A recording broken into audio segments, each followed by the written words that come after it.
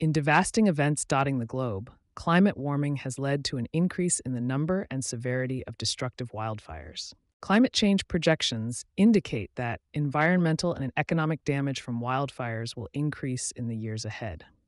While studies have analyzed fires' impacts on land, research by scientists at the University of California, San Diego, and other institutions indicates that aquatic ecosystems are also undergoing rapid changes because of wildfires.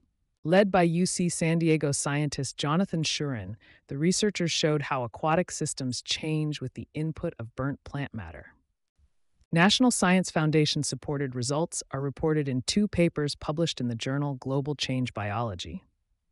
This work improves our understanding of the connectivity between aquatic and terrestrial systems and the impact of fire on ecosystem function, said Andrea Porras Alfaro, a program director in NSF's Division of Environmental Biology.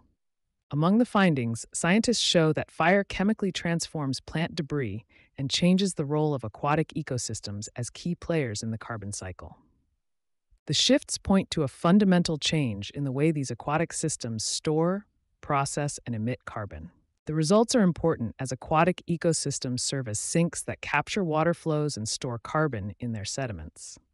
The effects of wildfires are not limited to terrestrial systems, said Chris Wall, first author of one of the studies. When we think about wildfires increasing, especially in the West, burned materials flow into waterways that are vital for people and wildlife.